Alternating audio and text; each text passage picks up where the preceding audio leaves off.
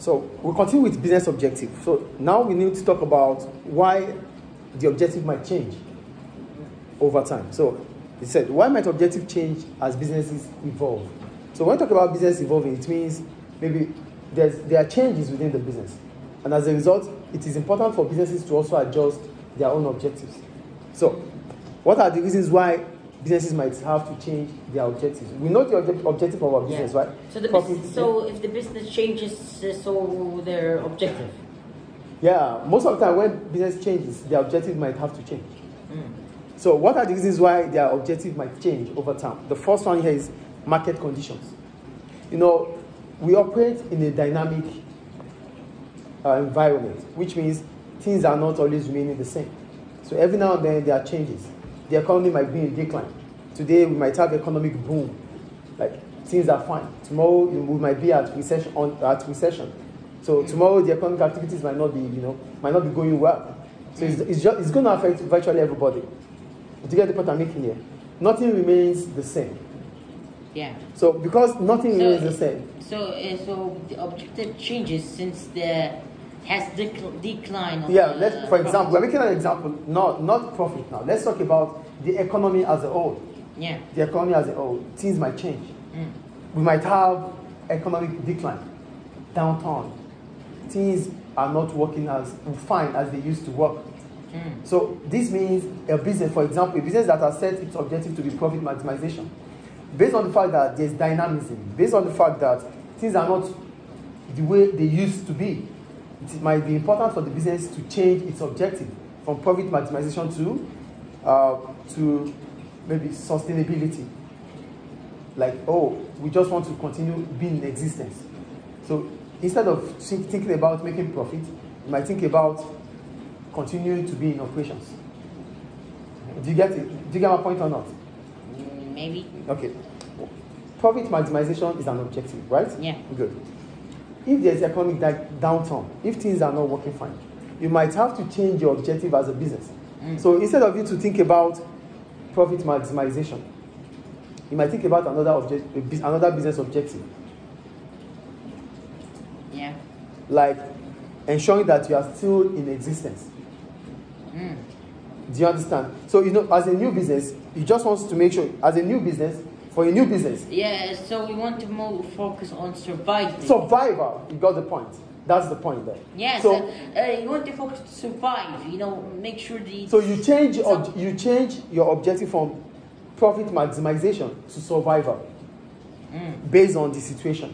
So based on the economy is down. Situation, yeah, based on the fact that the economy is in decline. So you change your objective. That's the first point about market condition. You get it? Because when you continue to think about profit maximization, when the economy is in decline, nobody's going to buy your business, your product or service, because nobody has a lot of money. As a result, you might need to reduce the price of your product by making sure that, if you are not making profit, you're not making a loss. Do you get the point there? Yeah. So that is market conditions. Then the second one is technology.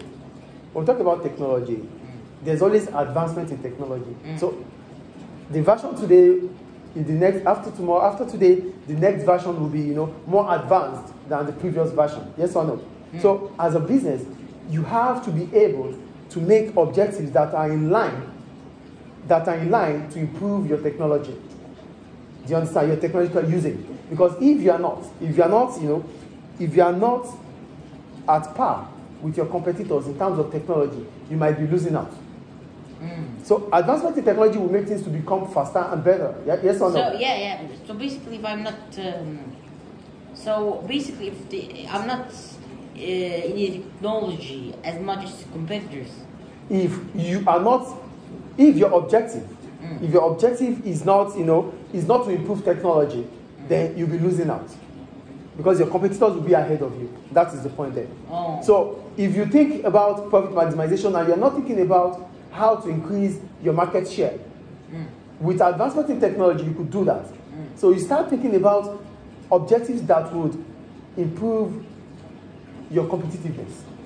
Yeah. That is the second point about technology. I think it's clear. The third one, performance. Performance means how successful the business is. Yes or no? Yeah. So performance is not going to be stable over time. There's no permanent champion. There's always a defending champion. Do you understand? So that means you won't win every time. As soon as you know that fact, that it's not possible for you to win all the time, you should always make adjustments. You should always be prepared. Yeah. So basically, I have to make sure quality. You have to set objectives that will enable you, that will enhance your performance when you have a low performance. Do you get it? So, to understand, low performance is... Now, let's talk about performance then. Low performance can be as a result of your employees not doing well, as a result of a fall in employees' morale.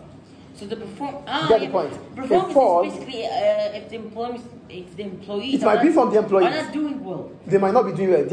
Their morale might have fallen.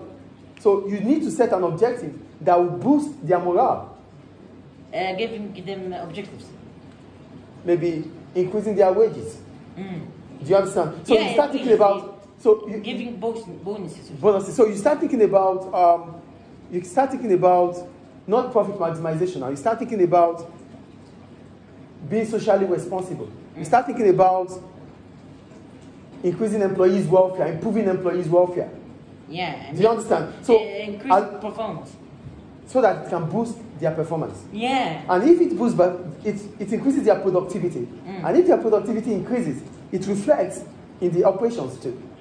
Do you get it? So you as a business, you might have to change your objective from profit maximization to improvement in employees' welfare. Yeah. Because there's performance here. The performance of the company is low compared to the previous performance. So what can you do as a result of this? There's nothing you could do if you are able to find out that the problem comes from employees' loss of morale. Then you can boost it. Just asking, what is loss of morale? Morale means they become demotivated. Oh. Do you get it? Oh yeah, it makes sense. So if they become demotivated, as a result, it will reflect in the performance of the company. So what can you do? You need to change your objective from thinking about expansion, from thinking about growth, to start thinking about improvement in employees' welfare. Yeah. Do you get the point here? Increasing the performance. Increasing the performance. Is that point clear? Yeah, increase. Yeah. Clear, right? The next one is legislation. When we talk about legislation, we're talking about laws, regulations. These things are external. They are beyond the control of the business. So it is the responsibility of the business.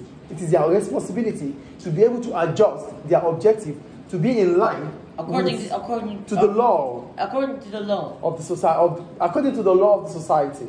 If not, they will be sanctioned. Do you get it? What do you mean sanctioned? Sanction means that they will be penalized. Penalized, punished by government. Oh yeah. You know, when there are laws that you have to obey. So when you are not obeying laws, then you'll be sanctioned. Do you get it? These legislations are there. They are there to be followed. They are there to guide our operations. So if we are not following them, then we are doing what is against the law. So there's possibility that we've been sanctioned or even closed down. Do you understand? Understand. So if government talks about employees' welfare, it means you must not cheat your employees. You must, whenever you are dealing with your employees should be treated according to what the law says they should be treated on. Do you get it? So it means you have to adjust your Makes sense. objective. Maybe the government has increased the minimum wage. And for a business, you still think about expansion. You still think about growth. And government says you should increase the salaries of your employees. You can't increase their salary and at the same time make profits.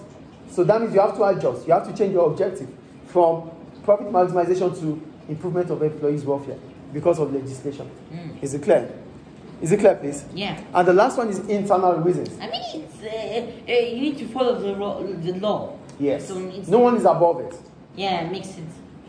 And the last one here is internal reasons.